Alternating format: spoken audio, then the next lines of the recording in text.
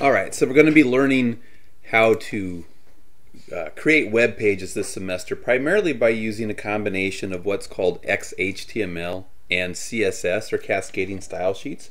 But before we can do any programming, we actually need to make sure that our computers are displaying file extensions. We can't do programming, or not programming, but internet programming, without being able to see file extensions on a computer. So I'm on a Windows 7 operating system, and the directions are going to be different depending on your platform and operating system. But for Windows 7, I'm just going to open the Explorer, and I'm going to go up here to where it says Organize, and then I'm going to go down to Folder and Search Options, and then in the View menu, I usually like to have my computer show me hidden files and folders so that I can see everything when I open a folder.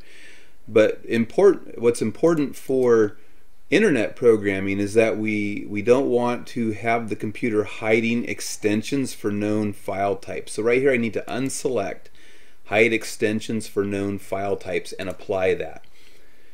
The issue is going to be, you probably are working on a Windows 10 machine because you have a better computer than me, but that's okay.